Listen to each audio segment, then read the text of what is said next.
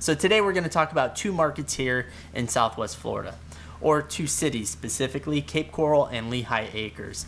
First, let's start with Cape Coral. Let's look at the stats, and then we're going to talk about Lehigh Acres, and then we're going to break down some feedback for both, right?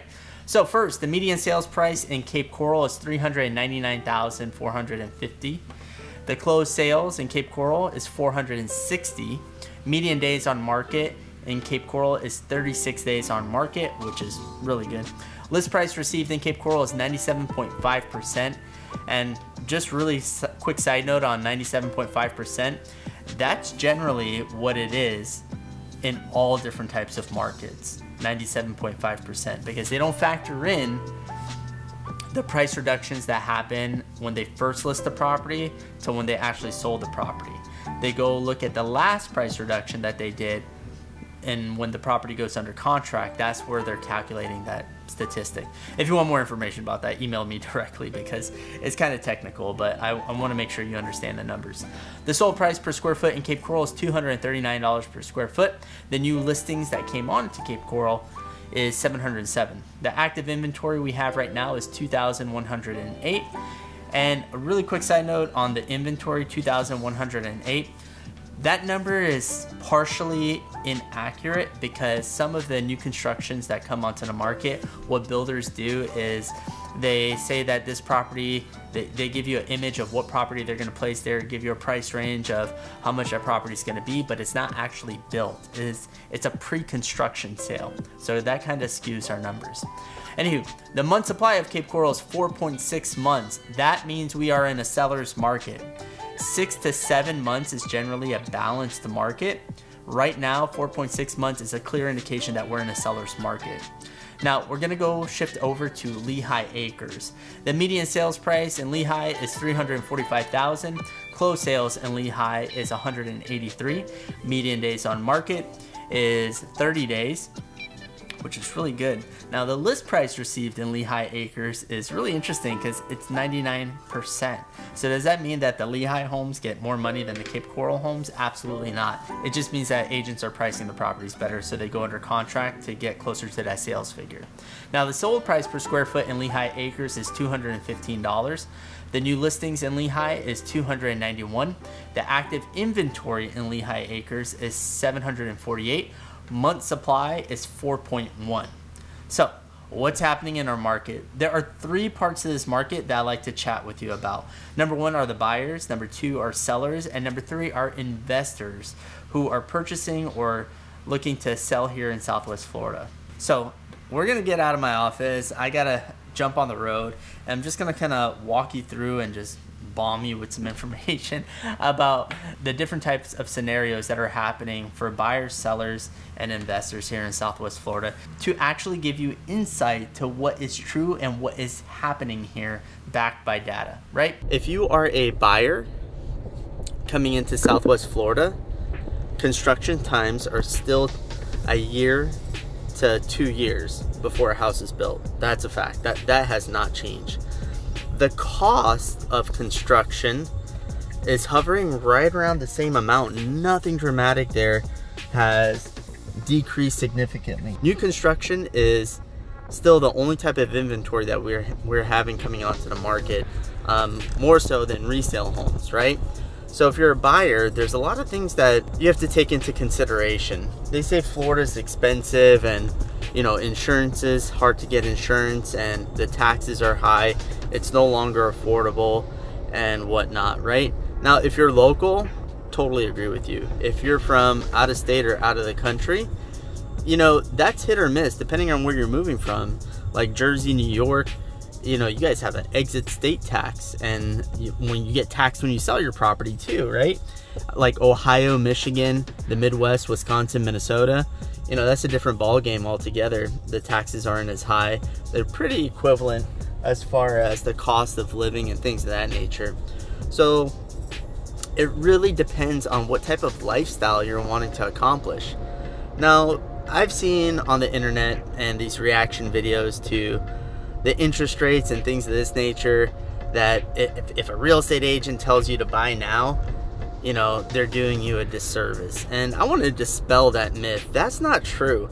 everybody's life goals and real estate goals are different, and what's happening personally and professionally in your life. And the truth is if you have one home and you got a job transfer and you're relocating to a second home, or relocating to Florida, for example, to start a new job or retire down here, or whatever the case is, you know, that's very situational, right? Now, if you're a first-time home buyer that's looking to purchase in this market, you know, we definitely want to make sure that you do things the smart way. So, for example, if you know you're making a certain income, how much house you can afford, all these types of questions that come up, you know, that's you have to take a serious look at that, because that's going to overall impact your quality of living here in Southwest Florida, especially in Cape Coral, Lee County area. Cape Coral, Lehigh Acres, Fort Myers, Bonita, Estero, Sanibel, Captiva. I could go on and on with the different cities, but there's a lot of things to take into consideration if you're a first-time home buyer. Again, property taxes, insurances, if you're going to go in a gated community with HOAs, proximity to schools, proximity to work, interest rates, all types of different economics that you have to take into consideration. It's pretty tough. I mean, new construction is generally the best way to go right now, because, you know, if you buy a resale home, that roof better be newer or younger than 10 years, because if not, it's going to be difficult to get insurance. And if you do get insurance, it's going to be expensive. And that's the thing. People say that you can't get insurance. I'm here to tell you that's not true. You can absolutely get insurance. It's just going to be more expensive. So when we're dialing in all the costs for a first-time home buyer, we have to look at their monthly budget and see what's available in the area for that budget and what you're comfortable spending on your mortgage or whatnot. That 7.5% interest rate is no joke, and it certainly adds to your payment. The other part of it is that you could always purchase a home, struggle a bit, and then refinance later to drop your insurance. Some people agree with that, some people disagree with that. My thing is, you can't play the game if you're not in it. If you're looking to build equity in your home for a long period of time and you're not planning on selling for like 10 years plus or 5 to 10 years plus, you're going to be in good shape. The interest rates will go up, they'll come down. We don't know yet what's happening, right? So you really got to balance all these different factors into like what you're trying to accomplish. And I think that's the most critical part of going through this process of purchasing a home as a first-time home buyer. If you're a buyer that's looking to pick up a second home or something like that, you know, that's a different story altogether. Most likely you have a little bit more equity, you want to buy cash or a conventional loan, put a heavy sum down, things of that nature, where interest rates really don't affect you, right? So most of the buyers that I see in that price range are like $500,000 and up. First-time home buyers are somewhere between $300,000 and $500,000. So there's a lot of different things that you have to take into consideration when going through the purchasing process. Now, if you're a seller in Cape Coral and you're saying, I'm gonna wait till the market gets better, or I want more money for my home, which is so common right now. I see a ton of sellers trying to sell their properties at the today is September 29th, 2023. They're trying to get June 2022 and before prices. We're just not in that market. We're not seeing $50,000 over ask, $25,000 over ask, or anything like that, unless you're using a different strategy to sell the home, which we could get into if you're thinking about selling your home. So with a seller having a resale home and you're trying to sell it waiting for more money, that ship has sailed right now. We're not in that market at this moment. Now, could things change in the future? Absolutely. Do we have a crystal ball? Absolutely not. So you got to really ask yourself, you know, what's your goal for selling a home? Why are you selling? What's important to you about selling this home? What will that accomplish for you? Now, the other part that you have to take into consideration when selling a home here right now is that you're still in the plus side of the equity. And what I mean by that is, for example, a 2005 home built about 1,543 square feet pre-COVID. So the year of 2019, December 2019 and before, you could have got a home on septic and well on a dry lot, meaning no water, canals, or anything like that, for $155,000. At today's price, you could pick up that same home for like $350,000, between $330 and $350, right? So during COVID, we had a 38% increase on the value of people's property. So the equity of those homes now are about 15 to 20% less, which means you're still between, what is it, 17 to 20% in equity in the home. So you still had, like, your value of your property wasn't going as low as it was, or it wasn't climbing as high before. From the recession, the Great Recession from 2008 up to like 2018, 2019, property values have just like slowly, incrementally increased. Now, not at all. The equity, that you still have equity that you're playing with from COVID. Now, once that equity if the equity continues to go down to pre-COVID numbers, you know, that's where you're gonna hurt the most. But if you sell now, you're selling at a profit. And I'm speaking in terms of equity in the home from pre-COVID that has grown to 38%, and now it's dipped down to about 20% equity from that time when COVID happened. So it's still a seller's market. Believe it or not, it is 100% a seller's market in Southwest Florida, Cape Coral, Lehigh Acres, and whatnot, right? So if you're a seller selling or wanting to sell and you're trying to time the market, how many times have you been successful? I would dare to ask this question. How many times have you been successful timing the market and making a ton of money versus just pure luck, right? And I'm just having an honest conversation with you right now.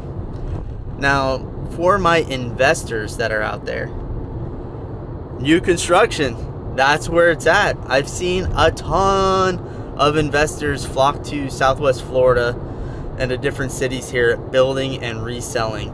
You could generally expect a 15 to 20% return after you completed building the house. That's the land, the development side of it. That includes the building costs and everything else. We're generally seeing between 15 to 20% return, depending on where you're building and the type of market and demographic that you're going for. So Southwest Florida is still, like Cape Coral, Lehigh, Fort Myers, Bonita Estero, Lee County as a whole is performing really well. Rentals right now are still up because we have such a shortage of inventory. The only inventory you're getting over here is new construction. So with that being said, it's definitely, investors are in a unique scenario where investing in Lee County, you're gonna make a return. Now, you would think that permitting times and construction materials and labor, all that's settled down since COVID. That is untrue. Labor's tough. Some materials have come down in pricing where they're not as high as it was before, so there is some savings there. And while we're talking about this, we're going to talk about the escalation clause.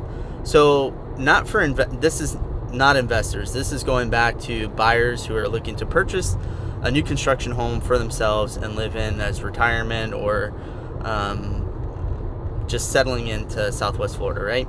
So they still have these escalation clauses here. And the challenge that I have with the escalation clause is that I've seen so many people, so many clients and buyers get, for a lack of a better term, screwed over by some of these builders that have these escalation clauses. So what's the whole purpose of a contract? Offer, acceptance, consideration, right? So they're offering to build a home. You accepted their offer, right? With the caveat of a escalation clause, and then the consideration, like what you're going to pay for the property or whatnot, right? So the issue that I have here is that some of these builders that are not investor builders. Investor builders are the one that build for investors at a set price and to make a profit. Not those guys. Those guys have it locked down, and you know, they want to make sure that their investors are happy. I'm talking about the bigger builders, general builders that are out there. I don't want to name names or anything like that. So, but I just want you to be aware that with these type of builders, what they're doing is putting in that escalation clause. So there's zero incentive for them to speed up the build. There's zero incentive for them to secure materials at a better price. There's zero incentive for them to order the materials in a timely manner, so that way, you know, you don't get caught by the rising costs when it does come time for that material to be purchased, windows, doors, a seawall, things of that nature. Because what ends up happening, they have zero incentive to do what they're going to do, because they're always going to point to that escalation clause that says something to the effect of, you know, any overages or expenses that the buyer is responsible for. And I just want to make sure that everybody understands this, that's building new construction. The builder is not going to lose money. They're not. One or two things will happen if you and the builder come to a disagreement. Builders will lien or foreclose on your property if you don't agree with them. Even if you want to switch contractors or whatnot, you're still going to have to pay them off. And then the next builder that you come to finish a project, most of them don't want to finish another builder's project because it's such a big headache, right? So there's so many different aspects to new construction that you need to understand as someone who's looking to build a new home for themselves. Here is a prime example. That house has been building forever. Same thing with this house too. I go this way every day to drop my son off and my daughter to school. And look at that. Like, there is zero incentive. These things have been, these three builds that are on this road have been going on for at least 2 years plus. We're coming up to this house here on the corner. This one actually took place this year, and look how far they come along. The other ones were like 2 years, which was insane. If you're watching this right now and you've already built or something like that, I want your feedback in the comment section below of your thoughts of this market and what you've seen and how it's going for you so far. If this video has been useful to you as a way of saying thank you, I would love for you to hit that like button, which helps my channel being found by YouTube's algorithm. Thanks for watching. Hopefully you found some value in this video. If you're thinking or even considering relocating to Southwest Florida, be sure to call, text, or email me. My information is in the description box below. I'd love the opportunity to connect with you, and if you want to know more about working, living, or playing here in Southwest Florida, then if you haven't already, be sure to smash that subscribe button and click that bell notification so you're kept up to date with the latest content. Thank you so much for watching, and as always, I'll see you in the next video. Wow, look at this boat. It's a CV. Thing's awesome looking. It's been so rainy here that going boating has been tough. You have to hit certain hours, and after you get all the preparation done for the boat and fill up or whatnot, it just becomes super difficult.